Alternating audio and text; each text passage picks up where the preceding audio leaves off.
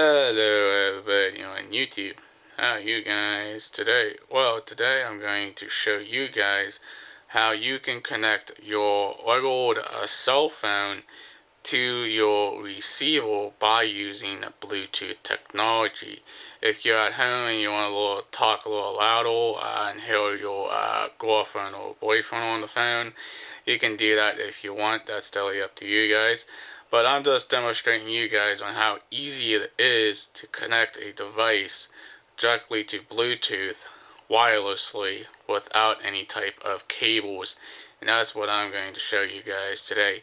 But if you guys can see, this is my main audio system. This is what I actually listen to my radio, my records, my tape player, my CD player, and also DVDs as well sometimes with this system.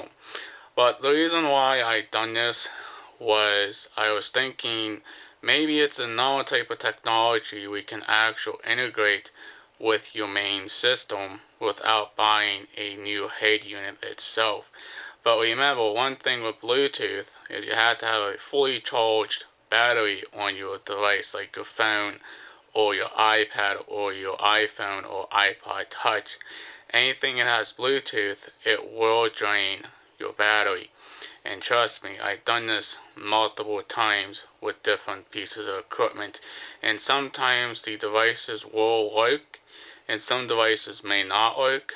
The unit may actually ask you for a passcode, but that's typically fine. That is the sometimes 000, that's 4 zeros for the passcode for the device to work.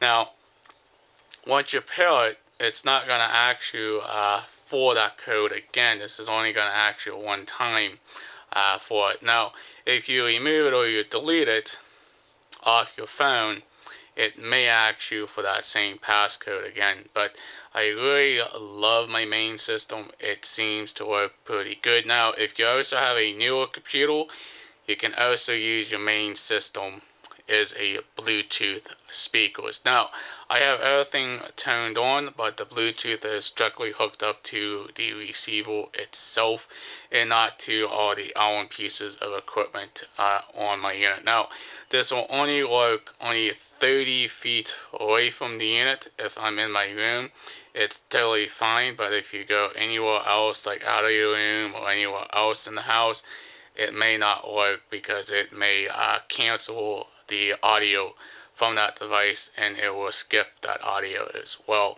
But you can also play music through Bluetooth wirelessly as well, and that's pretty unique and pretty cool. I really enjoy that with this newer type of generation technology we are using today. But let's go ahead and actually show you on how you can connect everything to your phone as well. Alright, I'm gonna go up to my receiver. You guys can see this is a very old vintage piece of equipment. This is a Toshiba stereo receiver, a very vintage, but it still works today. Now, everything on here is all analog, just to let you guys know that. Okay, now the one thing with this device, I actually have it hooked on the tape mode on the back of my receiver for this little guy to actually work. If you guys can see, this is a Rocket Bluetooth music receiver. Very cool for all sorts of music. You guys can see. We also have the audio jack and the power jack as well. 5 volts for this little guy to work. Now, the biggest downfall with this little unit, it does not have any type of internal switch to turn it off when you are done with it. The only thing you have to do is unplug it from the back of the receiver or from the unit itself to turn it off. But the flashing means it's on standby mode. It's not paired with anything. But if you really want to know what's on the back of my unit, you guys can see this is what my unit looks like. Let's get a closer look for you guys.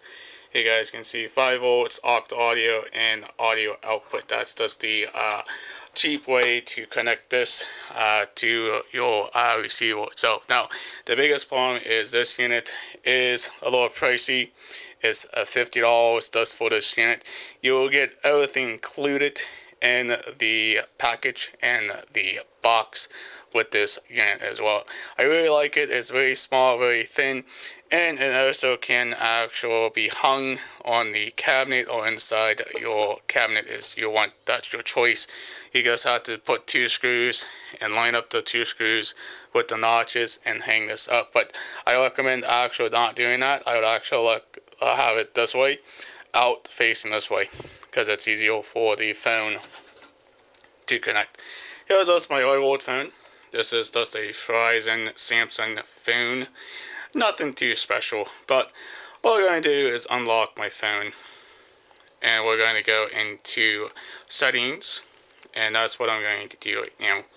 Go into settings, go into Bluetooth menu, and we're going to find new device or new item like this guy here.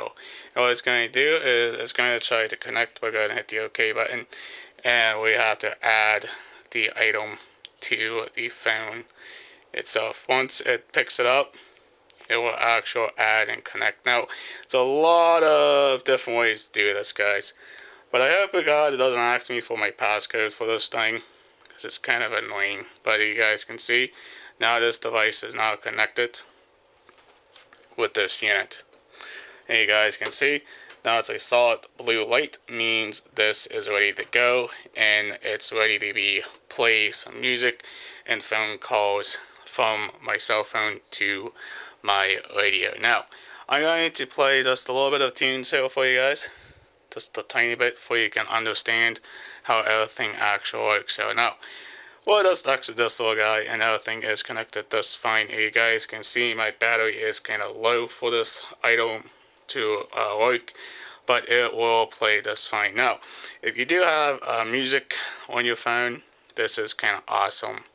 Just go to your music playlist and go here and go to your music, and you can choose whatever album you want to listen to. I'm just doing this as a test here for you guys can understand on how this actually works.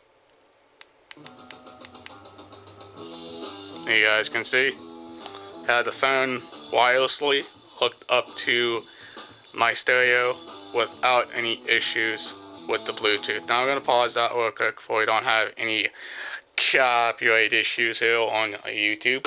And that's how I connected my unit with the Bluetooth. Now this is a beautiful setup. I really enjoy having my setup this way, and if I'm on my computer or if I'm at my desk, I can actually answer my phone by using the Bluetooth technology. But not everything works with Bluetooth. It only pretends that your device has Bluetooth and your devices as well.